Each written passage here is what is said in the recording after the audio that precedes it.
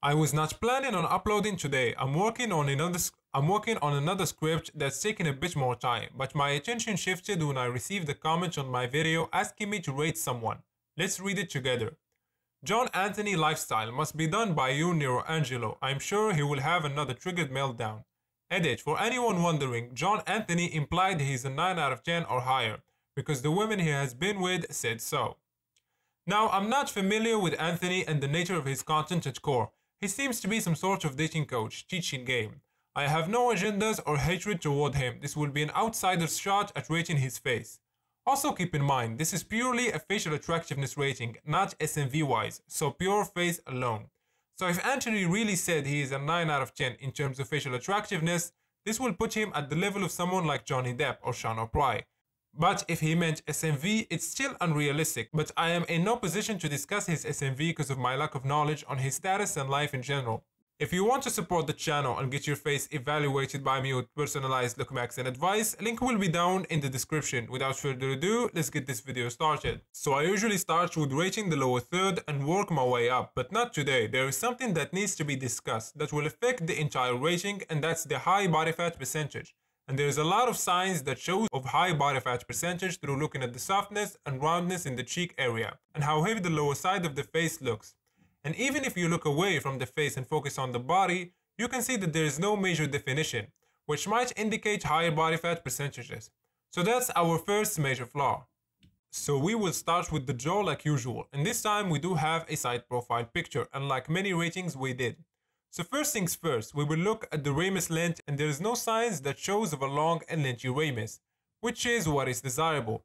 This may be due to the high body fat percentage, but until the picture shows him with the long ramus, I would say that his ramus length is short, which is a flaw. Here is an example for a long ramus. The mandible seems straight and forwardly grown, which is good. The chin also seems to be forwardly grown, which is great. The hyoid area is not tight, but it's not loose either. It's in between in this presented picture, which is impressive considering his weight. Next is the bigonial width or jaw width in simple man's terms. In his bigonial width seems to be above average. The thirds of the symmetry seems to be decent, but I cannot mark him well on it because there is noticeable amount of asymmetry in the lower third. The right third is larger in size than the left one, which is a flaw. This will be significant later. I would say his beard does help him hide some of the asymmetries to a minimal extent, and this also helps him have a more defined looking jaw. Goes to show you the importance of the beard and how much it can help.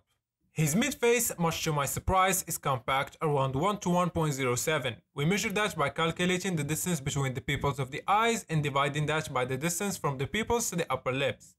The cheekbones are asymmetrical in height. The right cheekbone is lower set, while the left one is average in height, which is a flaw in my books. The nose width to face width ratio is around 1 to 3.4, which means the nostril width is average in size. The general nose size is also average. The nose is hooked, which is a flaw, but for men that does not matter much unless it's too extreme. And the nasolabial angle is below 90 degrees, which again is a flaw, but again it does not matter. The nose is projected, which is good. There isn't much forward maxilla growth here, it seems flat. His facial width to height ratio is around 1.7, which is in the average range. This is affected by his higher set eyebrows. Let's move on to the next portion of the video. The eye area is where he thinks hard. Again, it's pretty bad. For the eye spacing, they are around one eye width apart from each other, which is good. The upper eyelid exposure is terrible. For the left eye, you can see that it's average at best. But the right eye have way too much upper eyelid exposure. This gives the illusion of a negative canthal tilt in the right eye. But you might be surprised that both eyes actually have a neutral canthal tilt. It's just that the asymmetry in the upper eyelids is so bad that it gives the illusion of a negative canthal tilt. Another flaw I picked on straight, which hurts his eye shape, is the droopy lower eyelids. They are not tight, just like the example presented here right in front of us. The surroundings of the eye area are sunken in and hollow, which shows of old age. The eye orbits also seems round and large. All of this resulting in the so-called prey eye shape. His light green eyes look unique and do help a bit, but when the rest of the features are weak, it cannot boost too much. The eyes don't look deeper set and the brow ridge does not protrude. Both are flaws. For the eyebrows, they are slightly above average in fullness and elongated, which is good. They have a positive tilt, which is also good. But they are higher set, which means they don't sit close to the eyes, another flaw. This gives off that surprised look all the time. Now for the general analysis, where we look at some other features. As we see here with the equal thirds of the face, the mid-face is the most compact out of all three thirds, which lines up with our mid-face analysis earlier. But he would have looked better if the forehead and lower third were a bit shorter. Not equal though, we still want the lower third to be a bit longer for men. The lips are full but asymmetrical. They are offset to the left and asymmetrical in fullness, with the upper lip way fuller than the lower one.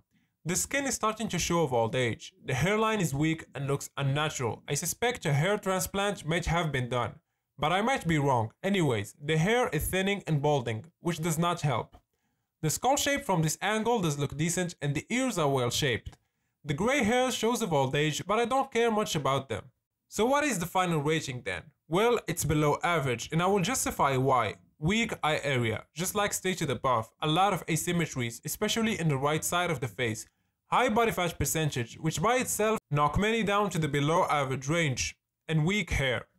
Would you believe me if I said Anthony can increase his score significantly with a mix of personal effort and surgical intervention? He needs to lean down to the 12% body fat range, maybe go for almond eye surgery and use some fillers in the under eye area to fill it, making him look more youthful. He should work on his hair as well, if he is already not. There is much to improve, but this is not a look maxing video. That's it for today's video. Hope you guys enjoyed it. A like and subscribe would be highly appreciated. And like usual, catch you guys in the next one.